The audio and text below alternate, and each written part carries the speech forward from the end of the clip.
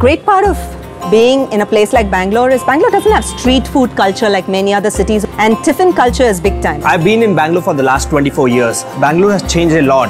But there are some small intricate things which have not changed. The small tiffin rooms, the experience of going out as a community with friends, family, the whole experience has never changed. So when I was contacted for the Go Gusto rides, it was exciting that, we go around on a scooter exploring all these old-fashioned eateries in Bangalore, which Bangaloreans of course know about, but it's great to share with the food community at large that hey, we are eating here. Typically these are located in lanes where only a two-wheeler can get into, or you go walking.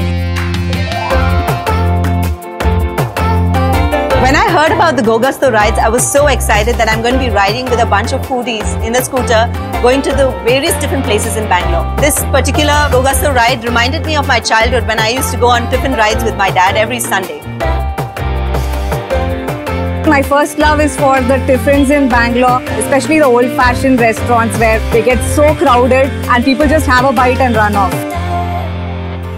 Nama Bengaluru is such a relaxed city. Hopping onto your Mahindra Gusto and going around, checking out the small tiffin rooms, especially with a team of hungry packed of people, can't be better than this.